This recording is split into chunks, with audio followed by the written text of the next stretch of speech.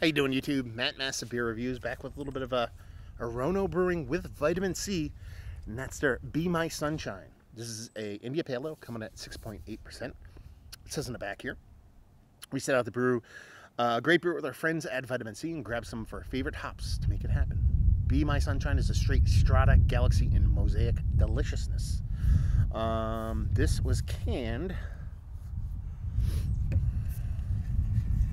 7 days ago.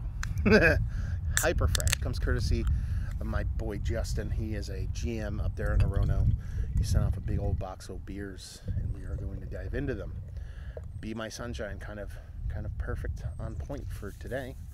I poured too much. The wind is going to knock that over at some time during this review, just so you know, because it is sunny outside. It's a little windy, but it's a plus 60 degrees in March, and I am going to sit outside and drink beer. Watch this get a little bit light struck. I don't care. I'd rather sit outside. Anyway, label-wise, that's cool. You know, I dig it. There's something about it, like I've seen that before, like that font and the background, the whole nine reminds me of like a movie poster or something along those lines. As far as the beer looks, besides my Dirty Glass Mafia, I mean, it looks all the part of a rich old turbid sucker. Bright orange sunshine, very vibrant, very, very on the nose. See if you can get a nose. If I don't like this beer, I'm going to be angry. For one specific reason. A little bit of fruitiness in there, a little bit of citrus, a little bit of tropical fruit, fine. Skanky, danky, garlicky, fucking scallion, oniony filth. That's what I'm getting on this nose. Oh man, I love that so much. I don't know why people don't do that more often. This is just filthy, like mean mugging, like you're just fucking filthy, skanky, garlicky, danky rankiness. Man, I love that shit. And honestly, it for its ABV level, it's probably a little bit below as far as nose, the impact of the nose, but just getting it is that much more electric. And then when you throw in combination, there is that soft fruit underneath, which would usually be canceled completely by that rankiness. I think it's going to be quite nice. I'm just diving in. Cheers.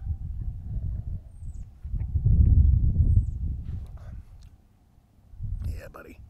It's not as big and bold as I thought it would be, but it's definitely there. So when it is there and it's meaningfully there, I'm always going to be happy.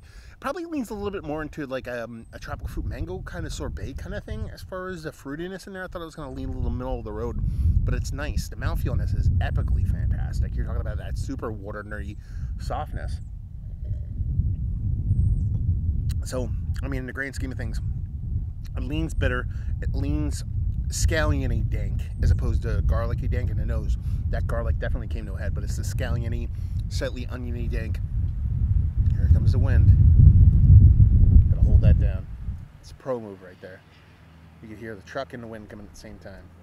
And when you get that little bit of kind of soft tropical sorbet kind of thing going on, I think that I'm not saying there's lactose in there, but it's almost like they just went with the tiniest bit of lactose to give that mouthfeel, a little bit of softness. And even though they don't say it's in there, I kind of think it is, but if it isn't, whatever. I love the mouthfeel on it. And it's a really tasty, chuggable beer. You're talking about sub 7%, giving me that oniony, danky thing that I love so much, with that beautiful mouthfeel that I appreciate so much.